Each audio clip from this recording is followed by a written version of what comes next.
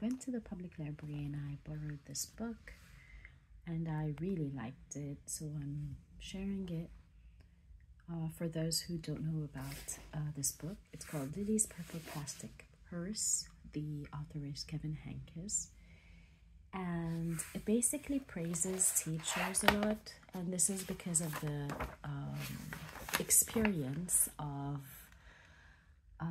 the author with his teacher.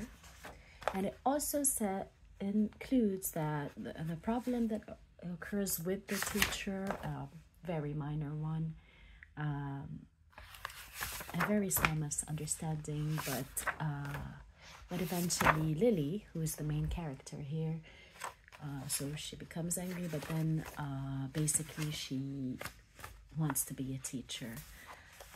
She loves school, and she loves her teacher, among the other things. It's a really nice story about a little mouse, and it shows the importance of and the respect parents and this little rat has for her teacher.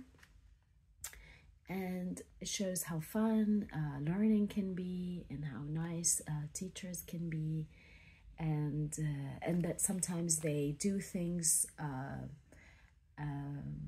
For example, this teacher, he took away her purse in order to teach her something because she was not listening.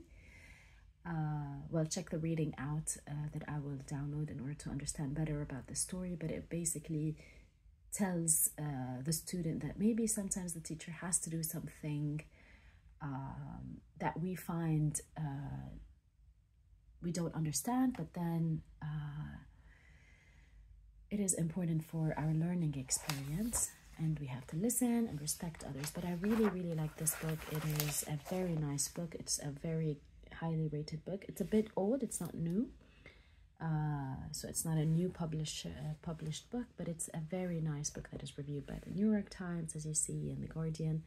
It's a really nice children's book that is nice to read for your child who might have a difficult time at school or is not very excited to school, because it shows this little girl who loves going to school and loves learning.